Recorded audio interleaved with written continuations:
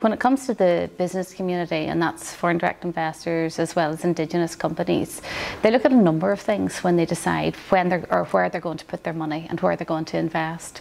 So, for example, cost of doing business is very important, access to talent is really important, but infrastructure is hugely important, and all the utilities, whether it's energy or whether it's water, absolutely key components when they think about the day-to-day operations of their businesses, business continuity without disruption, health and safety of their workers, and whether they can expand in the future. So those are hugely influential in a company deciding to put money into a particular area. So if Northern Ireland hasn't invested in water, and we haven't, and we have to think about how do we get that sustainable funding model for the future, because this is a problem that needs to be addressed.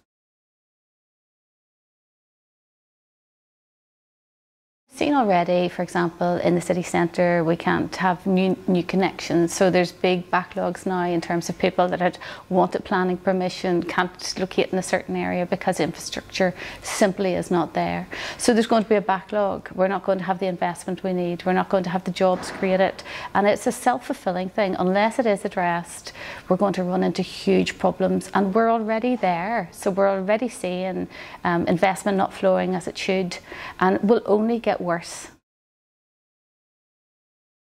Well, it's my understanding that Northern Ireland Water are open to any sustainable funding model. So let's just have a conversation about what does work.